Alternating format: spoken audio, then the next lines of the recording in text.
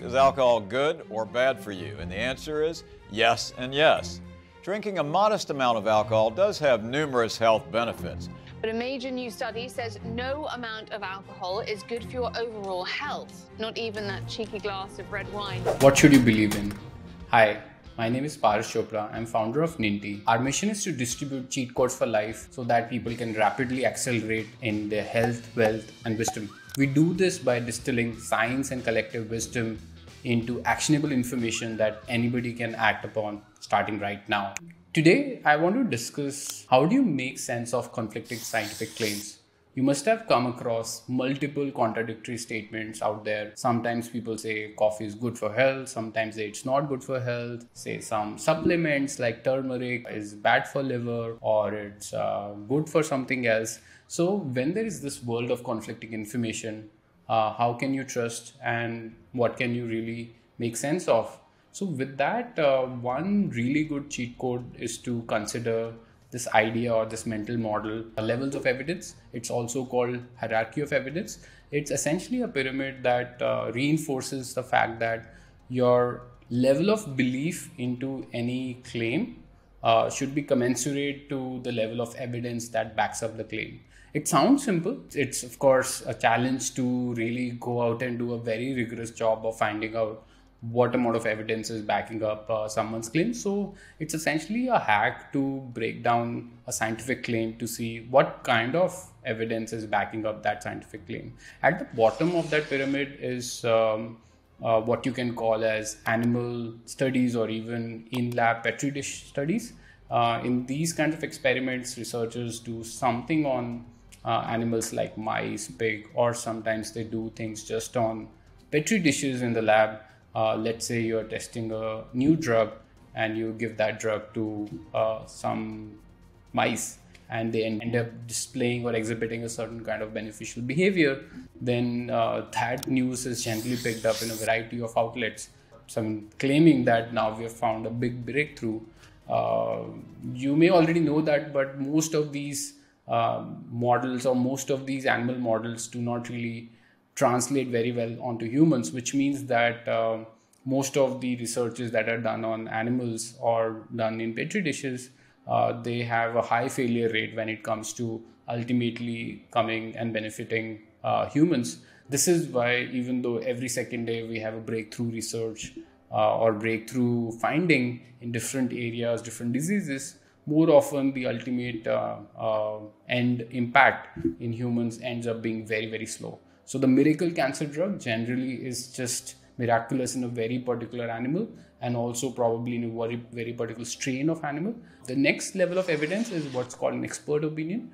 When it comes to scientists are generally careful about the claims they are making, but you have to understand that scientists are humans like you and me, and they have very similar biases, and which means they can end up sometimes consciously or not consciously end up exaggerating certain things, ending up reading too much into the data and so on. Just as a simple example, let's say you get good sleep after you drink something like turmeric milk.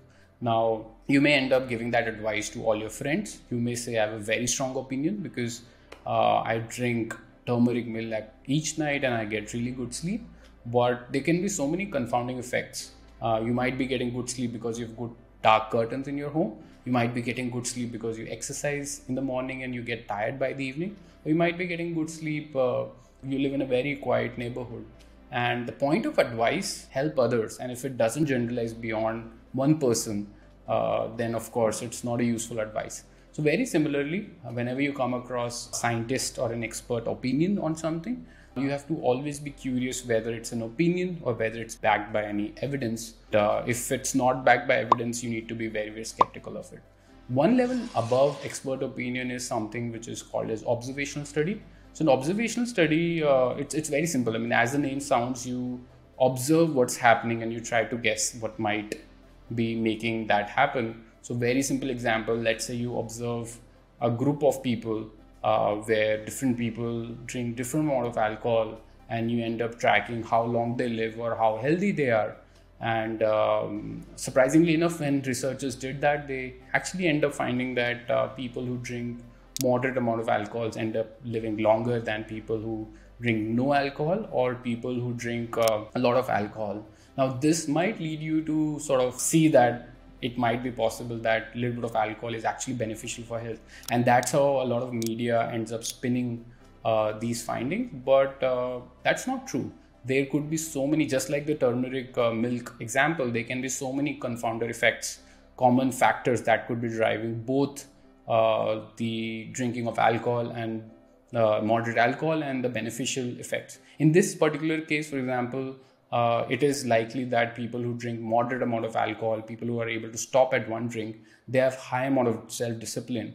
And the same self-discipline also carries into different aspects, self-discipline into nutrition, self-discipline into exercise. So it is possible that people who are able to stop at one drink, they have just better exercise, they eat better.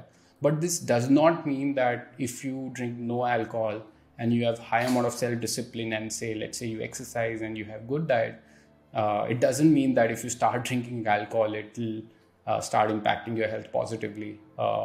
Because, this is simply what you may have heard earlier. Correlation is not causation. And in this case, alcohol and a little bit of, better health outcomes are correlated but not causative. So how can you tease about correlation and causation? Well, the gold standard for teasing apart these two things is something that's called randomized control trial. Now, randomized control trial is very simple in concept.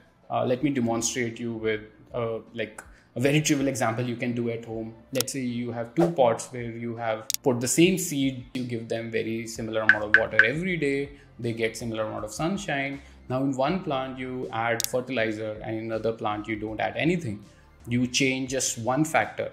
One has fertilizer, another has no fertilizer, and everything else remains the same. Now when you try to measure its growth and other parameters, maybe you try to measure how green the leaves are or how healthy the plant looks, how fast it grows.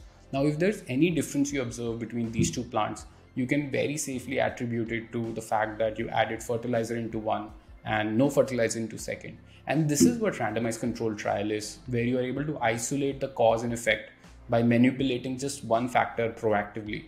And this is how, COVID vaccine was tested. This is how most drugs are also tested, where you have a population, you split into two or multiple sort of categories and you give different dosages or no dosage to different groups, and you observe what's the impact on how long people live, how much they're hospitalized, and other outcomes you're interested in. So randomized controlled trials are in humans, they are the gold standards of evidence when it comes to what you should be believing in.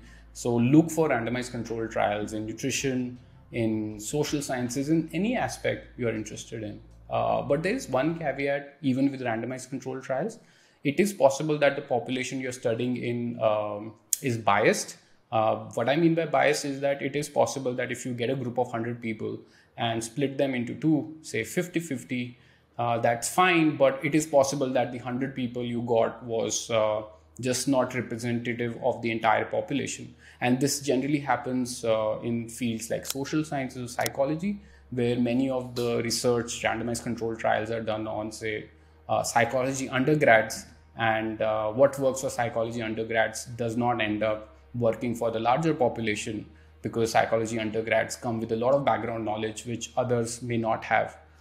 This is called replication crisis, and it is real, wherein a lot of good results that psychologists have found out, social scientists have found out, is now not replicating when you do the same randomized control trial with some other population. Studies that examined dozens of published pharmaceutical papers managed to replicate the results of less than 25% of them.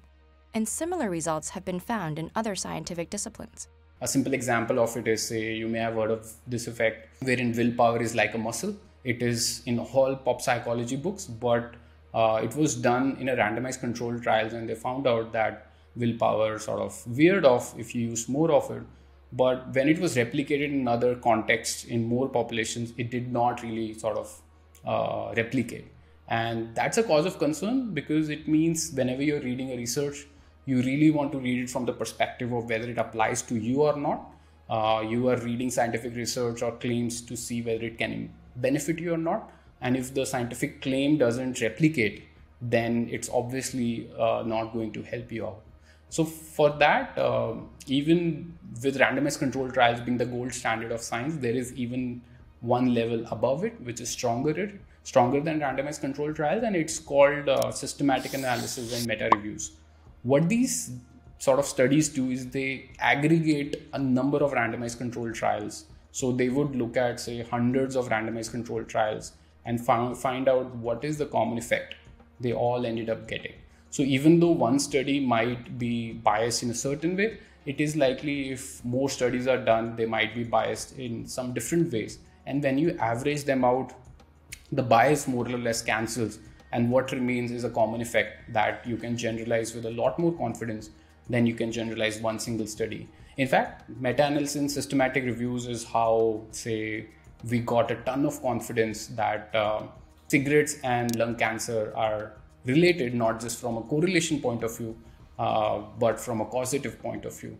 And similarly, all our sort of wisdom, such as exercise is helpful, it leads to longevity, it leads to less disease. All these are also a result of meta-analysis and systematic reviews, and not just a single randomized controlled trials. Because systematic reviews are the highest levels of evidence, so that is why most government bodies, medical organizations derive their clinical guidelines from meta-analysis and systematic reviews.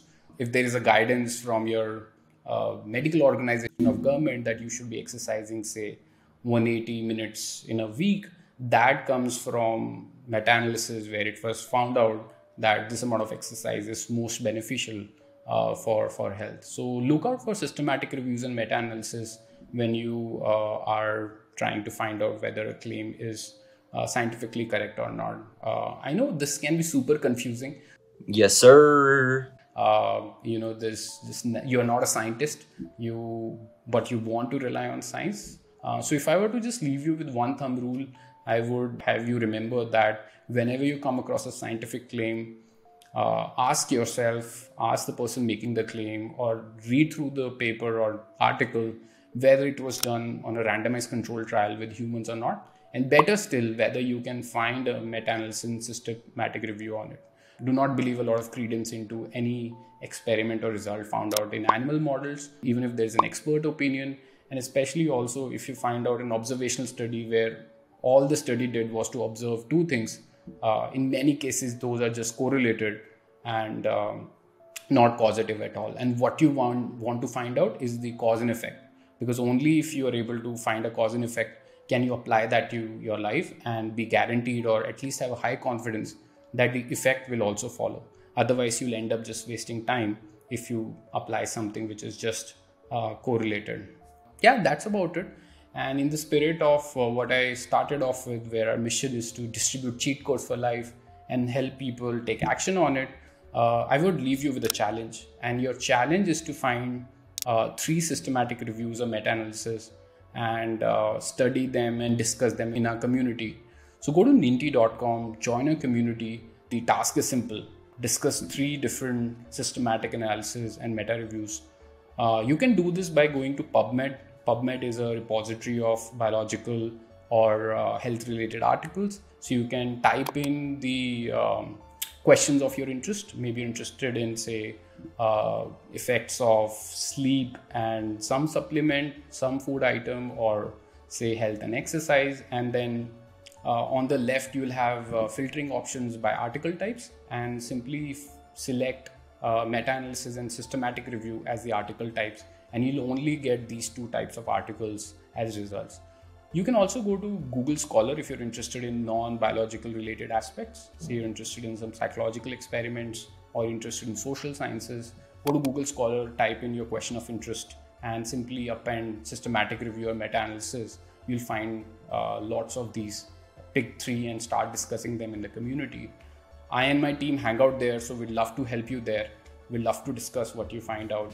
And I'm asking this challenge not in the spirit of just theoretical curiosity, but in the spirit of helping you develop the habit of going and finding out meta-analysis whenever there is a question of great importance to you, and also to have a bit of skepticism to really find yourself how skeptical you have to be in terms of requiring a huge amount of evidence, and you should not be just believing any scientific result that you come across. Alright, hopefully this was a helpful cheat code. Bye bye.